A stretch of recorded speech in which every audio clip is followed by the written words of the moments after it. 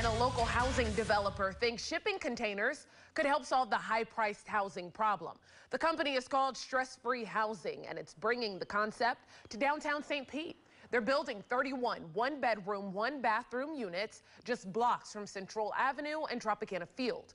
The apartments are just 320 square feet, but developers say they'll be priced 30% lower than average rental costs. With cost of construction rising up so much that I don't know if we could be competitive even bring a product to market due to the rising costs. As a shipping container, it's already built highly durable. So it's a product, and because it's already the shell is already there, the construction go much faster than a typical construction stick-built process would be. So the apartment should be done in 12 to 14 months, and rent will start at $1,300.